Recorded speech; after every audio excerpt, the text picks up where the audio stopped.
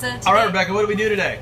So today we took our ROV out on the Noah's Shearwater and went out to Santa Rosa Island, where we picked up high school students from Channel Islands High School and took them out into Betcher's Bay and got to show them how an ROV operates and the types of uses that it can be put to, and observing the kelp out there.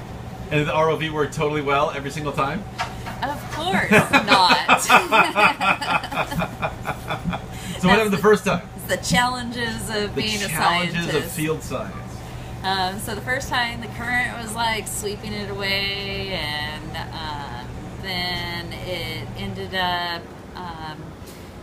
having to get pulled back in a couple times, and then we finally got out there, we got some visual, and then we thought everything's great, hunky-dory, and bam, we find out that it's like stuck to the bottom of the boat somewhere, so we had to cut the line. The tether Was, yeah.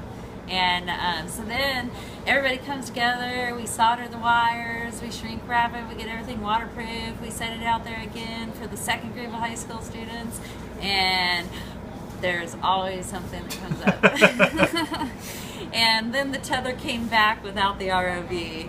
It detethered. It detethered, and there's our ROV. Luckily, though, it is positively buoyant. Great design. Right, and is floating in the water. And Dr. Anderson, of course, had it spotted, had his finger on it, kept his eye on it. What a great guy that dude is. He really is.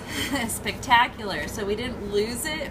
We were able to get the anchor pulled, the boat pulled around, and I was given a net, and we swooped it up, got it back out of the water, and it's going to be survived again for another day. So once again, you survived everything. You resoldered the broken one first, you recovered the lost one. Good job, Rebecca.